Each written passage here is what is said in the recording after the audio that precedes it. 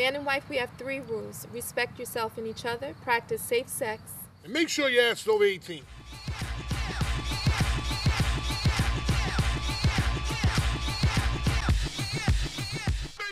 We're back again, okay? It's man and wife. Scoop it. Oh, I'm sorry, babe. Something in my throat. Could be your hair. I doubt it. Mm-hmm.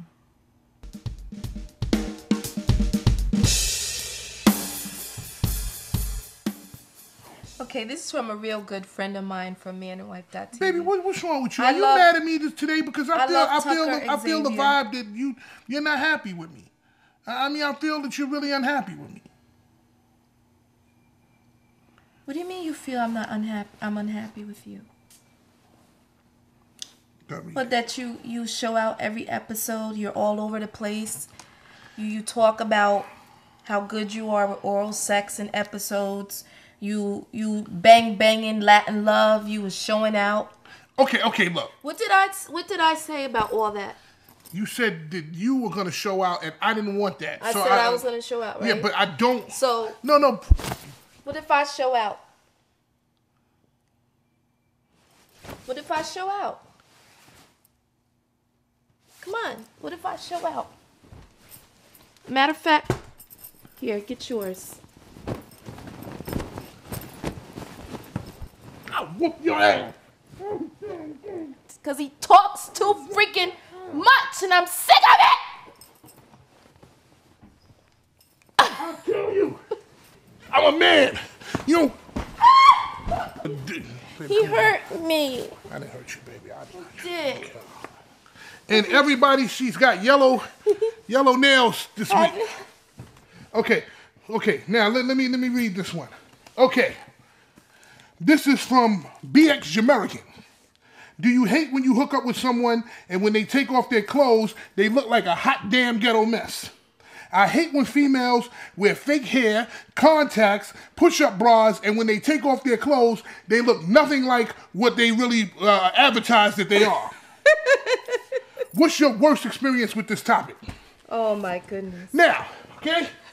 First of all, anytime you meet a woman on the web, that's man and wife included, right? You see a picture, you take off 62.7% of that picture. Because see, that picture's in the best lighting, it's the best clothing, it's from the best angle, it's all of the best circumstances wrapped up into one, okay? Usually, if the person looks good, they look like shit when you meet them. I don't think that's true. Yes. Look, I had a time where I met a girl on Black Planet, okay? She looked incredible. When I got there, she had one fucking leg. Well, I hate a guy that presents. Okay, one leg. I hate a guy that has the all other this one was talk prosthetic. And he presents himself in some certain kind of way, and then when it gets down to it, he ain't nothing but that big. Well, that has nothing to do with me. I'm just talking about somebody with one leg. Okay, so I got there. Matter of fact, I'll tell you the story, okay? Because I dealt with 2 handicapped women, okay? One time, I had met a handicapped woman online on Black Planet, okay? So we talking back and forth, and you know, she was talking all this type of stuff about, where you going, babe? I have to get my computer. Okay, she was talking all this type of stuff. Oh, I'm going to make it happen with you. I'm going to get it popping. Yeah, I'll make it happen. I got good sex and all that. That's the girl that's handicapped? Yeah. So, I went to her house in the Bronx, and I got there at about 6 o'clock in the morning. I was ready to tear her ass apart, okay? When I got there, she opened the door, and she was in a damn wheelchair. Are you serious? In a wheelchair. But that doesn't take away from who she is.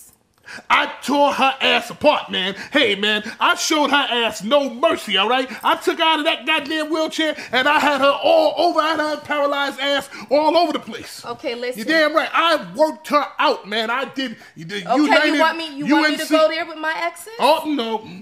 You want me to talk about that? 877 man wife. That's 877 man wife, baby. You answer this because you don't need to talk about your Okay, I'm going to segue into what you just talked about. And this is a very good friend of mine on the site, Tucker Xavier. Right. Now, if you've had the opportunity or the pleasure to go to his page, you will know that he is in a wheelchair also. Right. And he wrote me. Can we have some type of handicap dating network? Well, why maybe not? where we can put handicapped people together. No, because handicapped people can be with people that don't have handicaps. It's wrong to put them in a box. So listen, I want to read you his email. So anyway, he writes me, he says he's been seeing this woman for 2 years now. She lives like an hour from him. Right. And she drives down to come and see him. Right. Now what is he fully handicapped? Is he half handicapped? Is he somewhat handicapped? What's his actual handicap? I'm not sure exactly. I don't think he's not quadriplegic. He's just his legs don't work. Legaplegic. Right. So anyway, she comes and visits him. When she comes, they have great sex. Like, they're having the most magnificent sex. They have great conversation.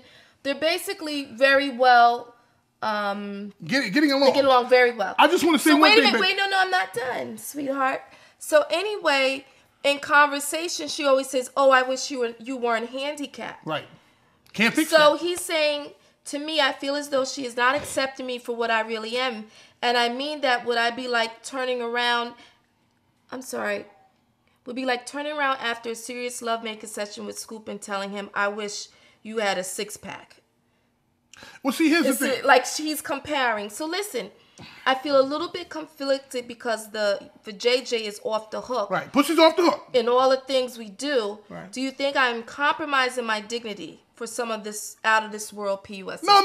Tear that pussy up, okay? Because she don't got no problem when it's a handicapped dick in her. Okay, but she got a problem at the end. Now she want to get all funny and she now people to put the handicap man. I'm gonna tell this is what I think, sweetie, and I'm being honest with you. I think she enjoys your conversation. I think she enjoys you as a person, but she don't want to be seen in the street with no handicap man. See, that's wrong. If you got a good enough dick to be handicapped with that girl, don't interfere with what I'm saying. Excuse me, sorry.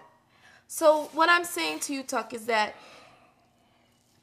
Do I feel that you would be losing your dignity in a sense by staying with this woman? Yeah, I do feel you would be. Because there are many women out there, good women, that will take you as you are. As you are. Say you try to make it work with her. Eventually, she would be mistreating you. Yeah. Because you're not what she wanted. She'll feel like, oh, I settled. No.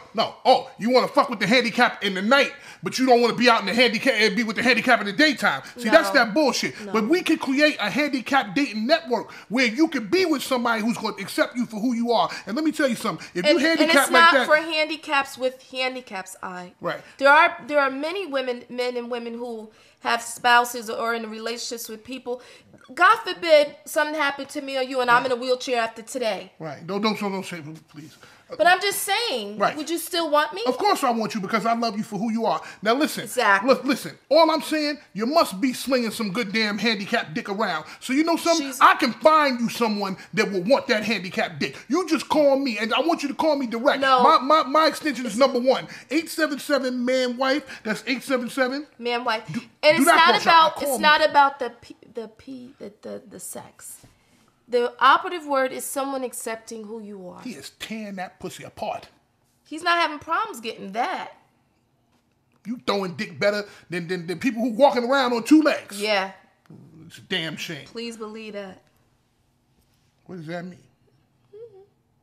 I want to read this one. This is from my friend who is getting married very, very soon. And she says, I just want to hold your hand, baby. So I'm 21 and my fiance is 25. We're getting married in a couple of months, and we're both inexperienced virgins. What? I'm excited about marriage, but extremely nervous about sex. What can I do to be sure that our first night together is amazing and passionate and not clumsy and awkward? Now, because you wrote to me, I'm going to answer first. I just want to say one thing. First of all, sweetheart, I congratulate you and your fiance that you both waited to have sex. I mean, in this day and age, that's a miracle. Because you know you're going to be clean. Now, you're going to be clumsy on the pussy now. Listen. Go ahead, baby. Okay. The reality is, sweetie, because you're both inexperienced, you both are going to be a little clumsy and be a little awkward. Yeah. But that's the beauty of making love. You could just be yourselves and have a good time. My dream thing for you would be to kiss a lot, to hug a lot, and to both take your time and do little things to your partner and ask him, how does this feel? Does he like that? And he'll do the same to you. And you just explore each other's body and take your time. You have your whole life ahead of you.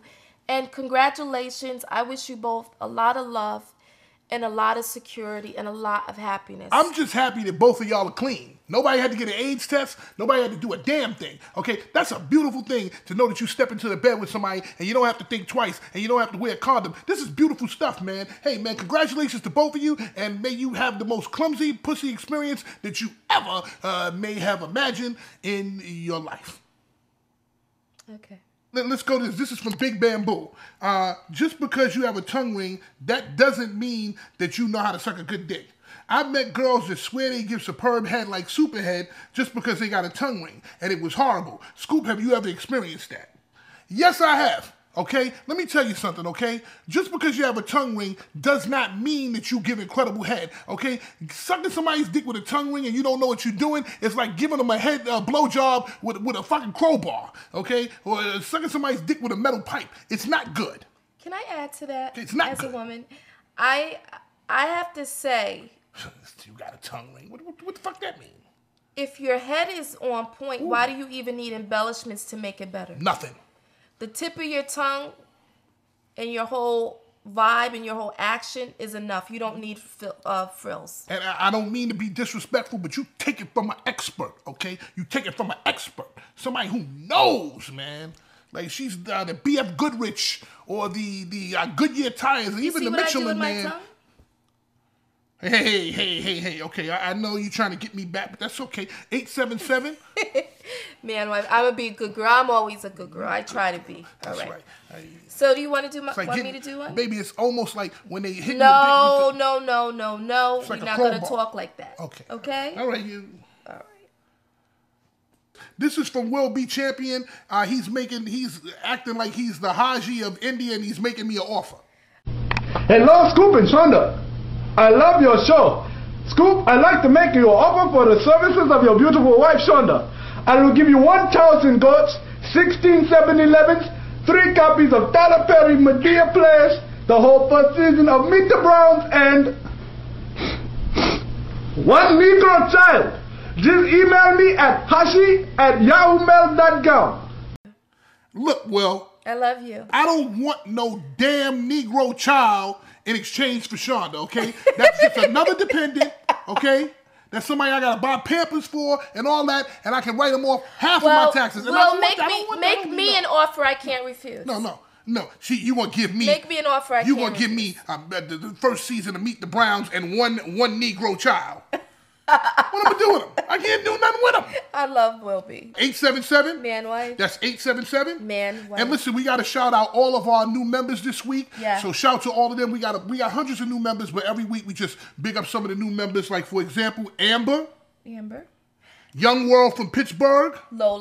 Lola from Houston, Texas. Shout to Houston, Texas. Shout to 97.9 The Box down there. I eat at Papa Do's all the time when I come to Houston. Shout to Callie Disc Jock from Vegas. You love Vegas. Yes, I love Vegas. And Miss Lee. And Miss Lee from Frankfort, Kentucky. Oh, okay. And also all check over. out. Yeah, all over, man. We got it from all over. Check out the new blog. It's a blog that I'll be checking out. I read up on. I'm going to be putting y'all up on like little stuff I do on the computer because this is a website and you are on the computer right now.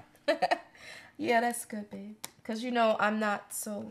That's all right, baby. Anything that you can't do, I can do better. And then some stuff you can do, I can't do. And better, or something like that. Okay. I love you.